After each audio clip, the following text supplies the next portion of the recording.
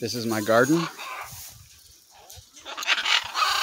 Yeah, it looks pretty grim, but it's starting over. So let's just see what we got so far. Got a weeping willow starting. I don't know what kind of flowers these are. They're native to Illinois, but they look like this when they're full grown. They're monsters. Man, they got the coolest yellow flower on them, and they take all summer to bloom. And then I got, there's some more. These are first year here. These are the second year. And these are a clump I transplanted. And so these are a second year, but they're not as big. Let's see, we got coneflowers, echinacea. And somebody told me these are cornflowers because they grow next to the corn. I don't know the name of them, or the real name. Maybe they are cornflowers. No idea. A couple baby lilac bushes in here. Let's see what else we got. Got some pineapple raspberries.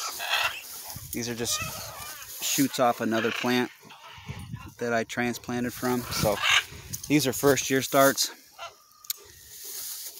There's some more. And some roses I snagged. Somebody was going to kill, and I just transplanted them. What else you got? Oh, so kind of a mess. It's overgrown, but eventually it'll all be manicured nice and neat. But kind of what I got to work with right now. But there's like, I don't know, 50 irises in here, and they're a pretty cool looking color. They were overgrown on a sidewalk, and literally the roots were clumped together. And so I was able to pull them all apart and transplant them individually. So next year I'll show it all coming up. Tomato plant. There's another tomato. Not doing very well. This here is some type of bush that gets a white flower on it. I forgot the name of it, but I have this here to make sure I remember. And that's what it's called.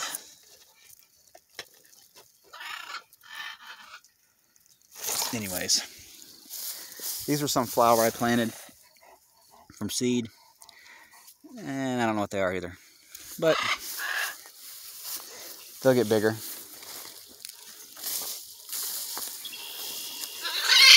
Let's see, let's walk down here a little bit. So I had a big garden, all landscaped, nice and neat. I loved it. It was overgrown like a jungle, except it was manicured. This one here, like I said, I'm just starting, so it's kind of grim looking, but it'll get there. I'll keep finding stuff and put in it. Some daylilies that I found. Just kind of plopped them in. I'd like to find a bunch more. I think I spent like 11 years on my last garden. And I don't know, kind of sucks to lose it, but now I've got an acre to work with, so kind of sucks in one hand, but really awesome in another, because I can start over with more area to work with. I don't know what this is. I don't know if I planted this and don't know, or if it's just a weed, but that bloom started about 3 months ago, and it has a very light, sweet, fragrant smell to it. I thought it was going to turn into a flower, but that really is the flower. Even though it doesn't have color, it still has a scent to it. And like I said, I don't know if it's a weed or if it's a plant I stuck in, and I don't know if that's what it became, or who knows. What else we got? And some more of that, whatever it is. Like I said, it might just be a weed, but it smells good. That's an apple tree I planted. And I'm not sure what type, because I got 4 different ones, and I don't remember which one's which. I'll find out when they get bigger, I guess. And some more coneflowers. Some type of native grass to Illinois. I don't know what it is. I guess I need to learn more about what I'm planting, but I don't really care about the names. I just like how it looks. So if I find that, I stick it in. Tons and tons and tons of clover, which you can make a really good tea out of this clover. So that's, I think, that's what I'm gonna wind up doing. And here, these are my babies. These are like the heart of my garden. And some of these guys I've had for over 20 years, and some, you know, just a couple of years, but I love them to death. They're my pets.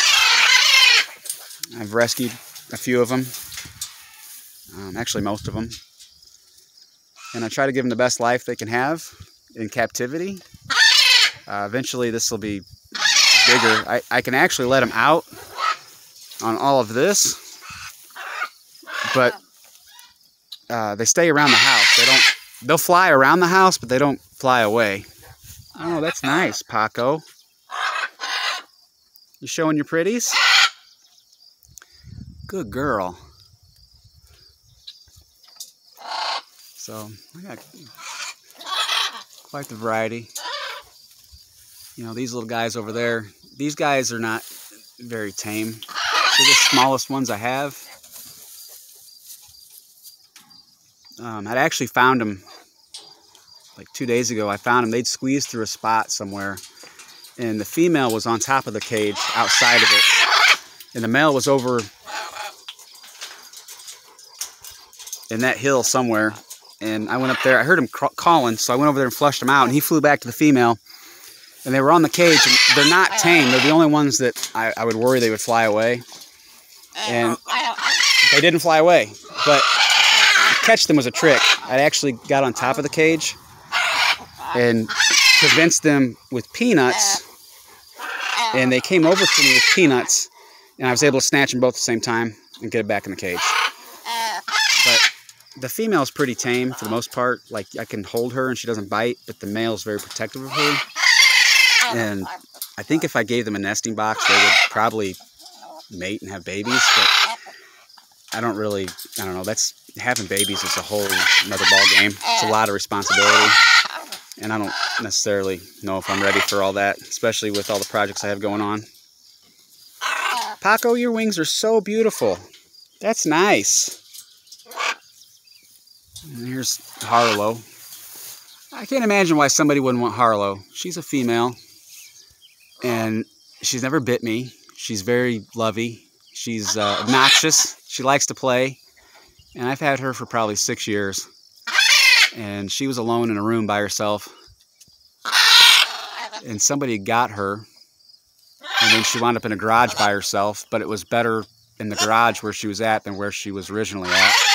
And then after a year of her being in the garage, she wound up with me. And the one behind her, you can't see him very well, but he's a Maui Sunshine. He is a hybrid cross between four macaws, and he's kind of young still, but he bonded with her, and I can't touch him unless I pick her up, and then if he wants to go with, he'll get on me and he won't bite me. But if I try to pet her, he will try to bite me, because that's his mate. He's bonded with her, and it's a done deal. But he's up there right behind her. I don't know if you could see him. Let me see if I can get on this side. There he is. Kind of see him. There we go. Now you can see him. Let's see who else we have. So we got these two. These two are military macaws. Harley and Sissy. And Sissy was born with a partial wing. And so they're brother and sister. And the one with the full wings protects the one with the partial wing. I mean, it's amazing how much he does to make sure she's safe. And this white one's Gizmo. She was one of my first. I think she was the 4th bird I got. And she became a plucker for some reason. She plucked all her feathers, and she was almost bald. And I gave her some cloth to chew on, and one time she got the strings wrapped around her toe. and so she chewed her toenail off, and so I stopped giving her clothes. And I realized that the pee pads that you get for older people, I use those for underneath their cages in the house because I don't have a room built for them yet. And she started making a nest out of those pee pads, and that's what stopped her plucking. She plucked the pads instead of herself. So she's doing a lot better now. And the one spreading their wings, that's Paco, and that's Lottie, and they're a bonded pair. And there's Chloe, which is a male, blue and gold, and Timba, which is a red scarlet macaw.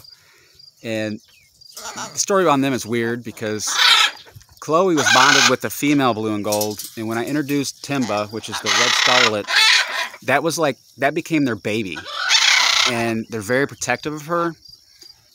And the story gets weirder because the female bonded with another male, but as soon as Timba and Chloe are in the same area with her, she tries to dominate and take over that relationship that Chloe has with Timba. Oops. So, yeah, Chloe's feeding her right now. But for the most part, the birds are pretty good. I mean, we have our days. Sometimes they can be aggressive, but that's just birds. I mean, you know, they can be tamed, but a lot of people get these birds thinking that they can be tamed and they don't talk or they don't do the things they think they're going to do, or they make a mess. The mess these guys make is unbelievable, and that's why I wind up with so many birds, is because people take on the responsibility, but it's a lifetime commitment. And these macaws, I often hear them talk about them on like YouTube where they say, oh, they live 50 years. No, these guys live 75 to 100 years. So that is a lifetime responsibility you take when you take on a bird.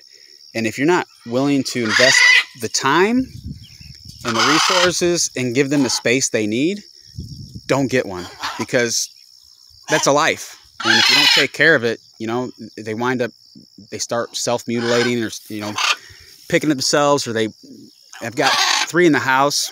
2 of those are pluckers, and they do better not in the group with the rest of them. There's one of my African Greys. His name's Baby, and he likes to cuddle. And usually African Greys, about, I don't know, when they're around 3, they stop cuddling and they become independent, and they don't really want to cuddle with you as much. But he never stopped. He likes to cuddle. And so his name's Baby, and it's kind of fitting because he kind of stayed like a baby. And he talks a lot. He says a lot of things. But they say African Greys are the smartest out of all of them. And I believe he will live to be like 60 years old, if not longer. 60 for sure. And I have an Amazon there. And then, yeah, so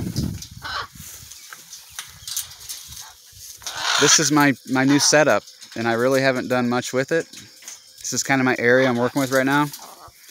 And I guess I decided to kind of start documenting this and putting it on here to just document the change over time. So this is what I'm starting with. I wish I had my old setup. I've got pictures, but it doesn't really do it justice. I think a video would do better. But yeah, right now it's not much, but it'll get there. I got a lot to do. I mean, I got a lot to do. So it is what it is.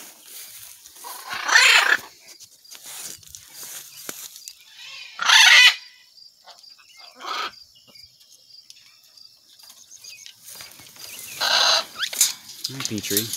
This is my most dominant. This is the head, the leader of the flock. Hi, Petrie. And this guy right here is Rusty, and he was raised. He was the baby of this lady's life, and he was raised until once he turned 10. He became very dominant, very aggressive. Even though she babied him, and he was the greatest bird for her. He didn't like the husband. He bonded with her, the wife. And then at one point, he bit her pinky finger and about took it off.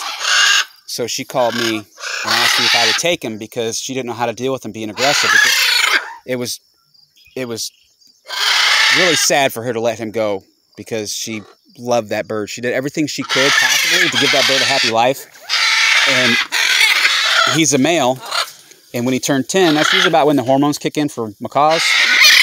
And he wanted a mate. He wanted a female. And when he got here, he got it. He got her. And he's really aggressive. He's killed 4 of my birds. So